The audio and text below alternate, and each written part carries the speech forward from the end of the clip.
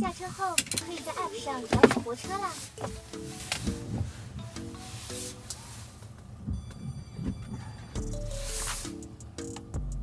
好了，咱们手机上会提示可以遥控泊车，所以我们现在要做的就是下车。下车。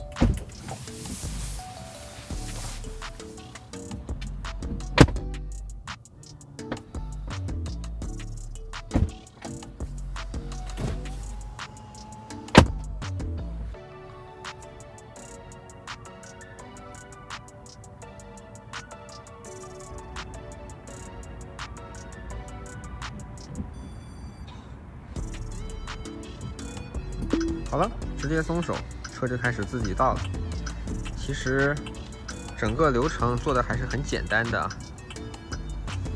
然后在这里，其实你能实时的看到车辆的进度。如果想暂停的时候，可以点暂停，或者直接锁屏，车就可以停止。反正这个220在像这种空车位，基本上能实现一把泊入。然后在那些大一点的两边需要挪一挪的车位，它也可以正常挪一下。你们知道 ES8其实是一台挺大的车，对吧？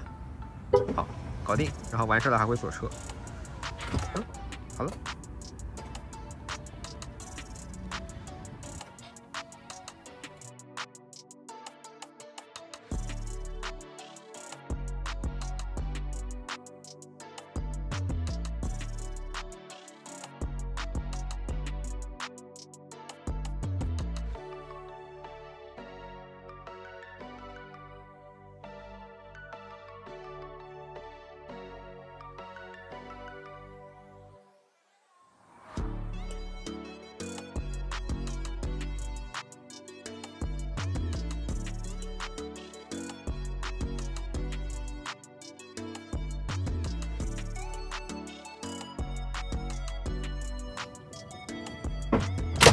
我靠！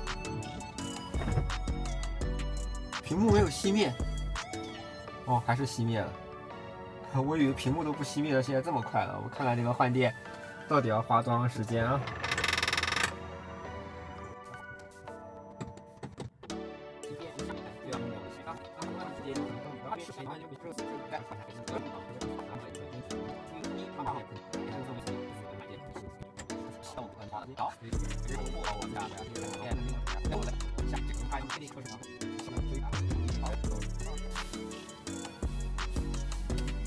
哦，3分01秒，真的就是，哎呀，要是再快一点，把我们压到3分钟之内，这又是不一样的玩法了，对吧？好，走了，拜拜。嗨，农民，在呢，帮我泊车。好的，正找车位开始，可以停车，在屏幕上选择车位了。开始泊车啦，需要你注意周围。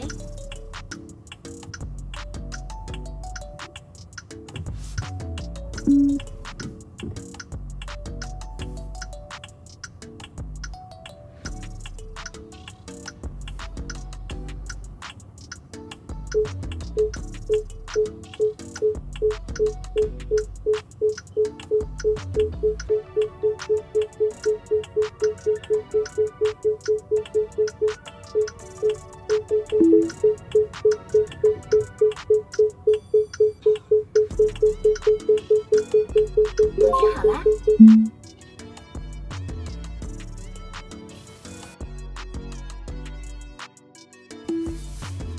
嗨，农民，在呢，帮我泊车。好的，正在帮你找车位。下车后可以在 App 上遥控泊车啦。